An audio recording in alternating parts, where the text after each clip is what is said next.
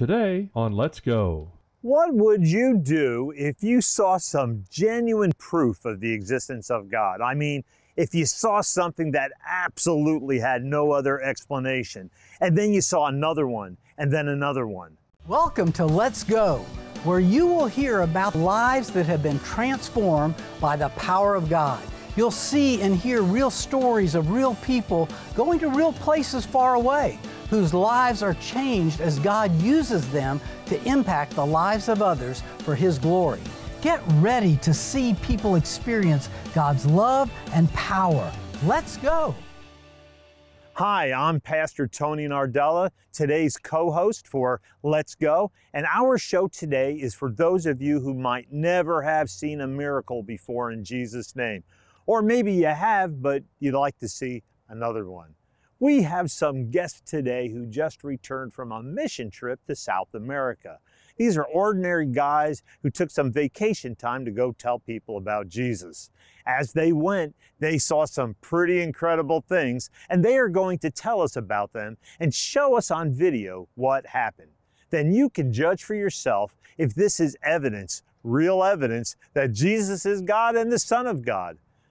We're also going to have a time of prayer for your needs and a short teaching. So let's go and take this journey together.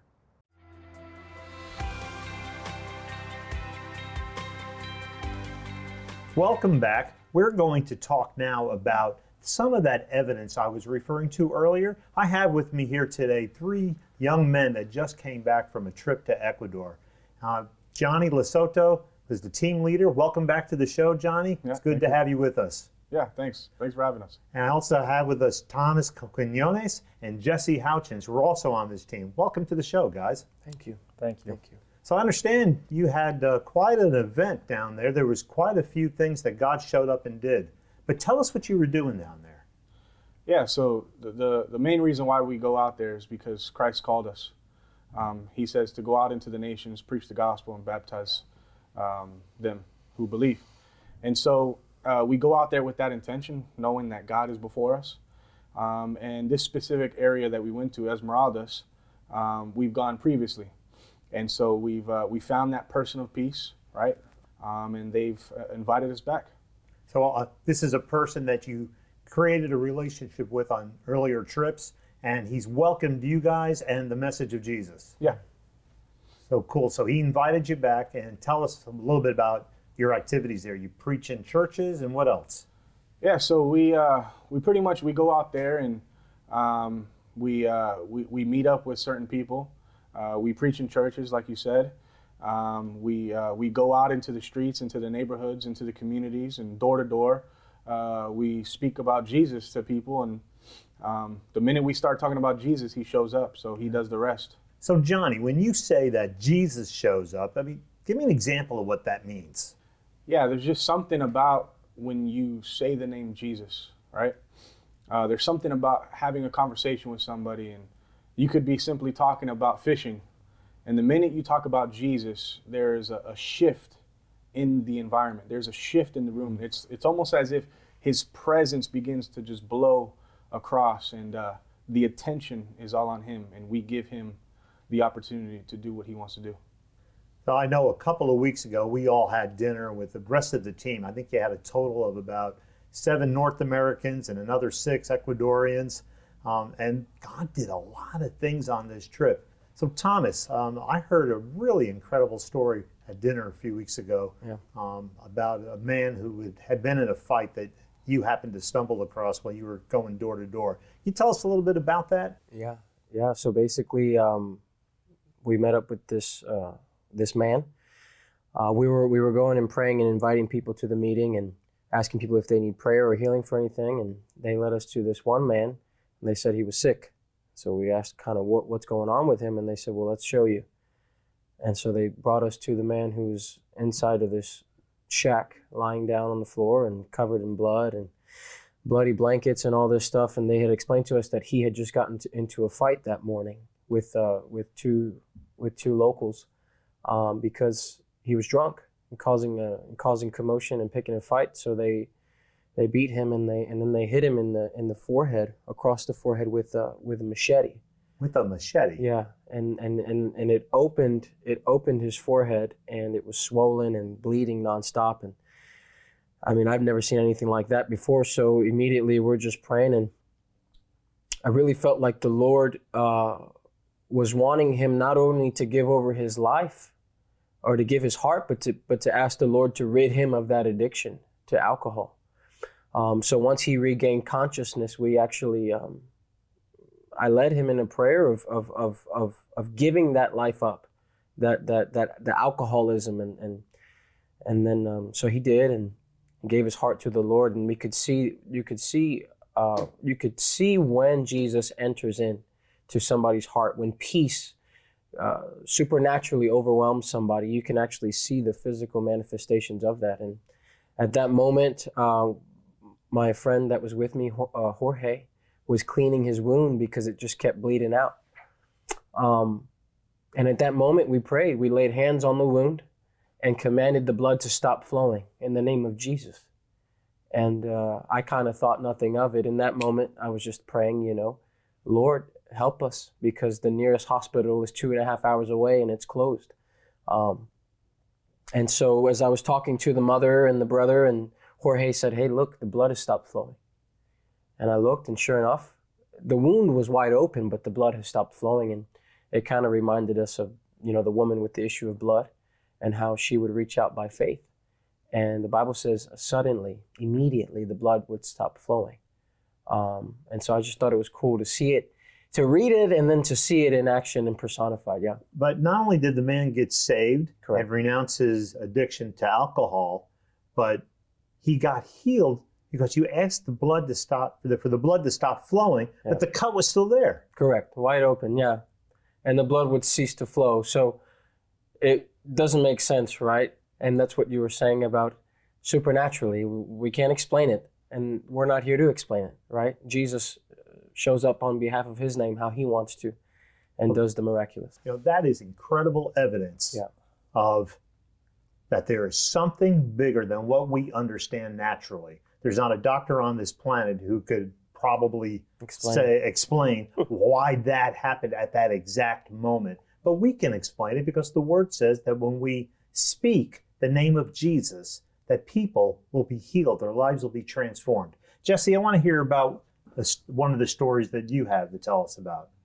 Yeah, so for me, probably the most impactful part of the trip, we went to a city called East La Piedad, and it was like the ghetto, like the slums.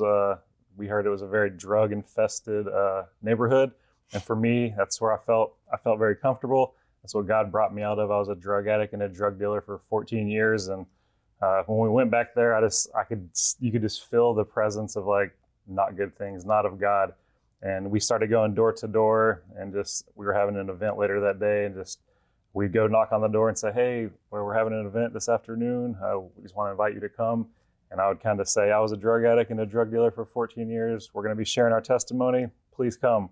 And we went to several houses, but we went to this one house, and this younger girl answered the door, and I said, hey, we're having this event this afternoon. And you could just see the despair on her face. And I just said, I used to be a drug addict and a drug dealer. And once I said that, she just started weeping. And we asked if we could come into her house, and she was just crying uncontrollably. And you could just feel the presence of the Holy Spirit just fill the house. And I shared a little bit of my story with her, and like our stories lined up like perfectly. And we were able to pray for her and just invite her to the event. She was telling us that her boyfriend was beating her, and she couldn't stop doing the drugs even though she wanted to stop. And she did come to the event later that afternoon and gave her heart to the Lord. But it was just encouraging God pulled me out of a mess. He pulled me out of such darkness. And that's where I feel like God has called me back into, to go back into the darkness to help people be set free through Jesus. I am so impressed that just walking in the room was enough to cause the Holy Spirit to fall on this woman. Hearing your testimony of being delivered from drugs, which obviously she was dealing with, was enough to get her free as well. And then to give her life to the Lord, and there were other family members there as well that heard the message? Yeah, her son was there, and she felt kind of ashamed to say, my husband or my boyfriend's beating me. in front of him, I could tell, but you could tell she was at her end, and she didn't care who heard. She was just ready to get set free. Praise the Lord. Now, Johnny, God's always showing up around your teams, but I know you told me a story about a man with legs that weren't quite right. Could you tell us a little bit about that one? Yeah, so where this happened was in the same place that Thomas here encountered the man that had the gash across his face with a machete. Thomas was leading the meeting that evening, and so we were gathering in front of this guy's front yard, who just so happened to be a man that last year when we went into this neighborhood, he was touched by God, and his whole family gave their life to Christ because they saw the miracle happen in his life. And so he opened up his home for us to share the word and invite the whole community there. And so while we were there, Thomas finishes the word that he was giving. And I noticed this man, one was walking forward, or with the help of others, because Thomas had called for prayer on healing. A large crowd gathered, and this man was being helped over. And I immediately focused in on him and noticed that he was walking with his knees planted inwards. And he had to sit down on a little bench that was right there. And so I go over to him and I ask him, what's wrong? What does he need prayer for? Obviously I saw that, his legs weren't right, but he told me he's just been like this his whole life. And so I had him stretch out his legs. I just wanted to see, because I noticed one of his knees were really bent inwards. And so as he stretched out his legs, you can see one of his legs were significantly longer than the other. And so right there, I just began to pray, and I began to walk him through it, and how Jesus today still heals, and he's a miracle worker, and he's alive today. And I literally just said, right leg grow. And all of a sudden you just see the leg grow out a little bit. And then I said it again, and it grew out a little bit more. So at that moment, when his leg grew out evenly with his other leg, there was other people that were surrounded around us watching. And they noticed and they saw that his leg grew out. So their eyes just widened.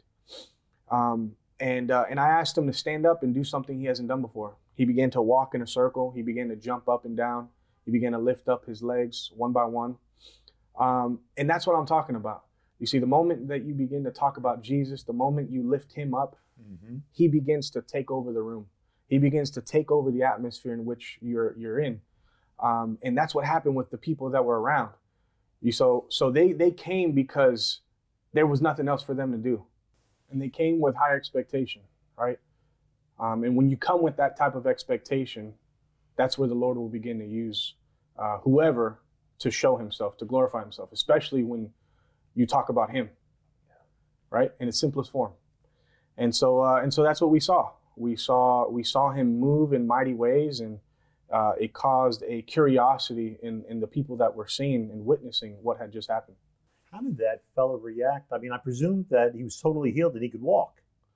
Yeah, he began to cry. You can see the teardrops coming down his eye. I'm guessing there were some family members that were next to him too. I saw them begin to cry, but it wasn't a cry out of fear or any type of thing like that, or depression. It was a joyful cry. It was a cry that the Holy Spirit began to just touch his life, that just drew him closer. Now, when you talked to him later, had he ever been able to walk before? From my understanding, he said he's been like that his whole life. He's always needed somebody to help him, some sort of assistance with a cane or somebody to walk with. But you saw him walk without assistance? Yes. So Johnny, thank you for sharing that testimony. And my friends who are watching, these were 3 incredible supernatural testimonies, things that cannot be explained naturally. So that's why we call them supernatural. And they can't be explained scientifically, but they can be explained by listening and reading God's word and knowing what he's telling us. He told us that if we would invoke his name, the name of Jesus, that people's lives would be changed and healed and made better. And that's what you just heard. So that is evidence for the existence of God. Guys, thanks for coming today and sharing your evidence with us, and God bless you. So what did you think of those testimonies? What incredible stories of the love and power of our God. We want to invite you to stick with us now as we go to a time of prayer where that same love and power will be available for you. So come on, let's pray together.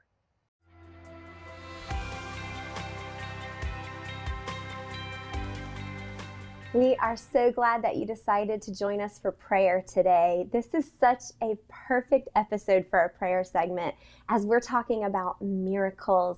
And I have my friend Sarah here again today. Sarah, thank you for being here. Hi, Brittany. Happy to be here. I am so excited for today's prayer. I was just speaking with my husband last night and I said, what do you think life would look like if we really believed God was able to do what he says he's able to do? And we just both got so excited thinking about how we should really be praying. Yeah. And I know this week on the prayer line, you had a lot of people call in and they're expecting miracles. They're expecting God to move. So would you mind starting us off by praying for those who called in this week? Yeah, absolutely, because we believe God is moving, right? So let's pray for that. So a couple people come to mind. Norma called. She asked for prayer for her sciatic nerve, as well as prayer for her brother Edwin, who's been paralyzed in bed for the past year. And we believe that God can and will heal you right now in the name of Jesus. So we just release the healing power of God. We plead the blood of Jesus over Edwin right now. And we say, like how Peter and Paul would say to people all the time that were lame and that were paralyzed, rise up and walk. We thank you, Lord, that you are healing Edwin from the top of his head to the soles of his feet in the name of Jesus. And we pray for Norma and her sciatic nerve, and we just plead the blood of Jesus over Norma right now. We command that sciatic nerve to align to the Word of God, to be in complete alignment with the Word of God in Jesus' name. And the Word says that you are healed, Norma. So we thank you, Lord, that your healing power is being released over Norma right now, that all the pain is going, and that, Lord, you are doing just a complete healing. And Lord, we just thank you, Lord, that there is no miracle that is too big or too small for you, that you do it all because you love us so much. Lord, we just give you all the glory and the honor for the healing work that you're doing in Norma and Edmund today. Amen. And yeah, I know that there's definitely people watching today who are thinking, I didn't call in this week, but I'm really sick and I need a healing in my body as well. So if that is you and you have any kind of sickness, listen, the name of Jesus is greater than the name of any illness that the doctor has spoken over you. So anywhere in your body where you feel sickness or disease has been spoken over you, I want you to place your hands on that part of your body right now. And we are believing that the very Jesus we are praying to is going to come and meet you right where you are. And he is going to touch you right now. So I just pray right now in the mighty name of Jesus, may healing through the blood of Jesus be released upon you right now. We pray this with the powerful name of Jesus Christ. Amen. Is there anything else on your heart that you want to pray for today? God is so good. He is so faithful. I think that's a great place for us to end. And listen, if you have prayer requests on your heart, we want to pray for you. Call the number on your screen right now. Don't do life alone. Don't hide what it is you're struggling with. Call us. We want to pray with you. We want to believe God for a miracle in your life today. So call us this week, okay? And listen, there is a lot more show to come, so stick around.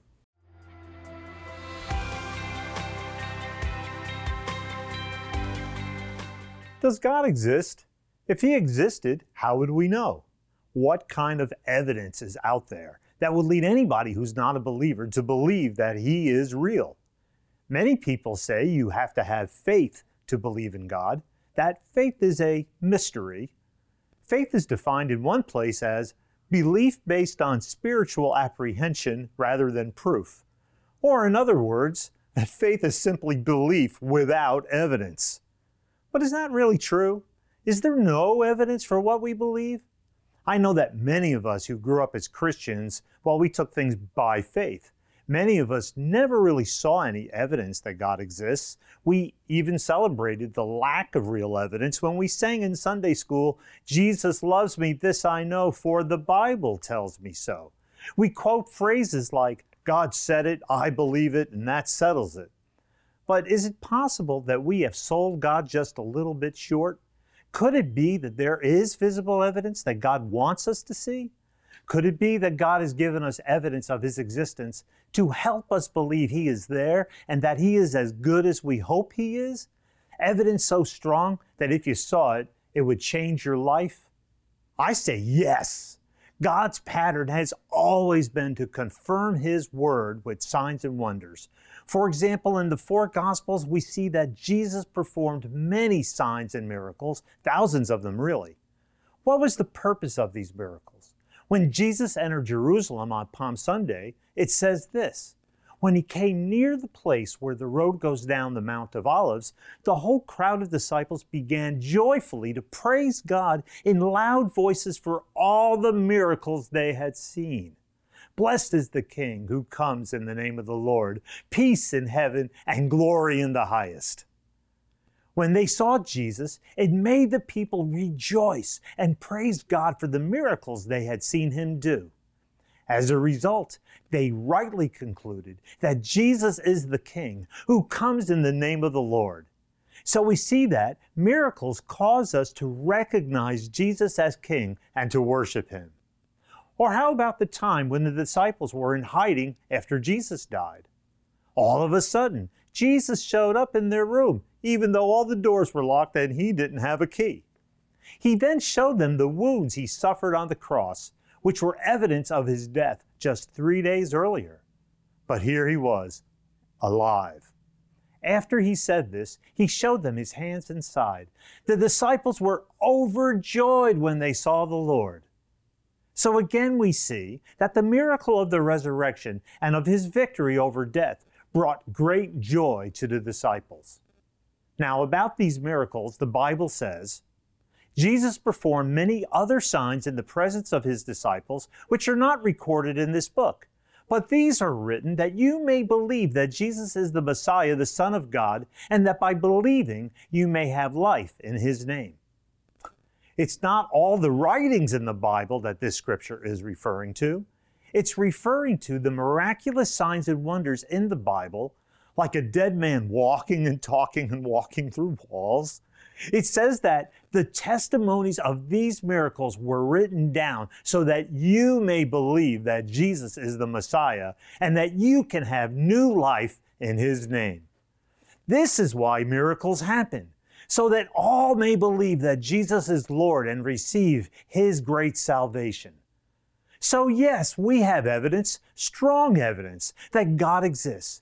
He sent His Son Jesus to earth to perform these miracles to show the world that He really is real and that our hope in heaven is not just a religious fantasy.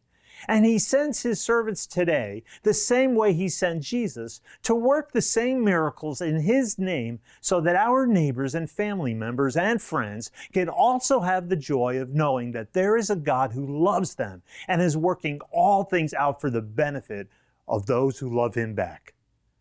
So there is evidence of the existence of God. Trust God to do miracles around you, and then get out there and tell everybody what you have seen and heard, and God will be with you.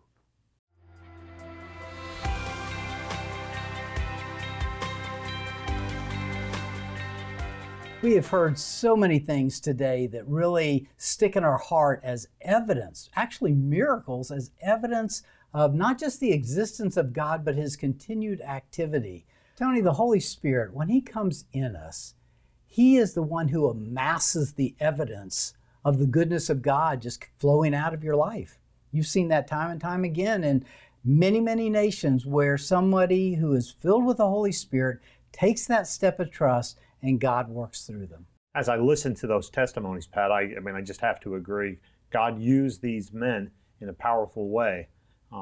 And I believe that's what He wants to do with all of us, not just the the pastors and the ministers or the TV people. I mean, he just wants to use everybody. And Jesus said that these signs will follow them that believe. You know, they'll lay hands on the sick and they'll recover. They'll drive out demons with just a word, the name of Jesus. And it was, these signs will follow those who believe, not just the pastors or the clergy or whatever, but common people. Absolutely. Well, and I love this scripture where Jesus looks at Martha and he says, "Did I not tell you you would see my glory if you would only believe?"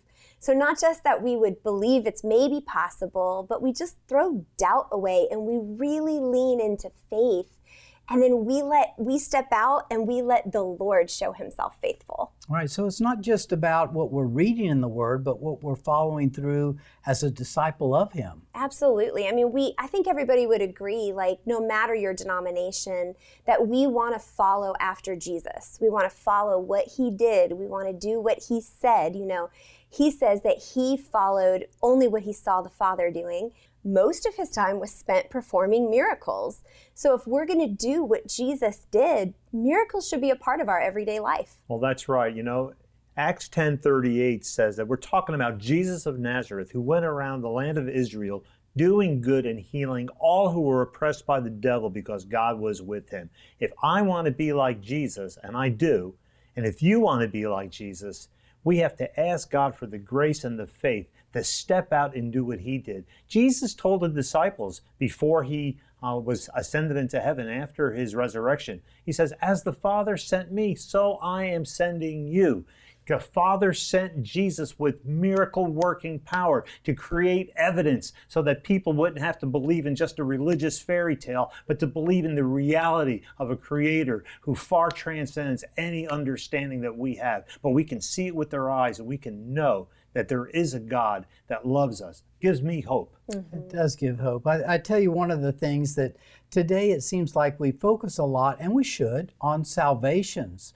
But really, we were called to go and make disciples, not just converts. True. And a disciple of Jesus does what Jesus did. To your point earlier, Brittany, it is something that we see what the Master is doing, and we go and do likewise. And so if he lays hands on the sick, we should lay hands on the sick. That's part of the commission in the Mark 16. So we increase then the amount of evidence that God is real by obeying him as good disciples. You know, go and teach them to obey all that I have commanded you.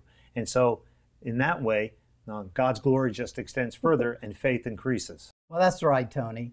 So we'd like to encourage you to consider what the Lord would have you do to be a miracle-working disciple. What a powerful time we've had today.